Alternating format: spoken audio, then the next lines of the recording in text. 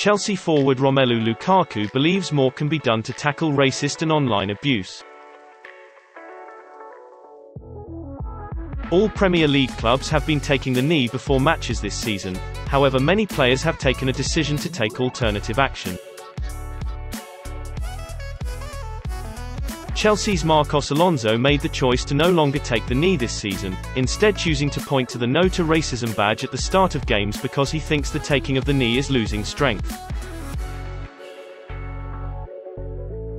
Thomas Tuchel backed the Spaniard's intentions behind his decision, and Lukaku is now the latest player to call for captains to come together with social media companies to tackle the problem further. What Romelu Lukaku said. In an interview with CNN on tackling online abuse, as quoted by The Telegraph, he said, "I think we can take stronger positions, basically. Yeah, we are taking the knee, but in the end, everybody's clapping butt. Sometimes after the game, you see another insult." He added, "The captains of every team, and 4 or 5 players, like the big personalities of every team, should have a meeting with the CEOs of Instagram and governments and the FA and the PFA, and we should just sit around the table and have a big meeting about it. How we can attack it straight away, not only from the men's game, but also from the women's game.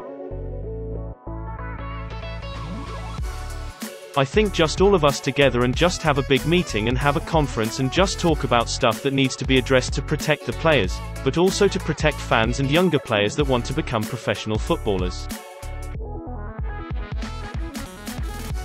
If you want to stop something, you can really do it. We, as players, we can say yeah, we can boycott social media, but I think it's those companies that have to come and talk to the teams, or to the governments, or to the players themselves and find a way how to stop it because I really think they can. I have to fight, because I'm not fighting only for myself. I'm fighting for my son, for my future kids, for my brother, for all of the other players and their kids, you know, for everybody. At the end of the day, football should be an enjoyable game. You cannot kill the game by discrimination. That should never happen. Football is joy, it's happiness, and it shouldn't be a place where you feel unsafe because of the opinion from some uneducated people." Lukaku does believe Chelsea are doing enough to tackle the anti-racism message.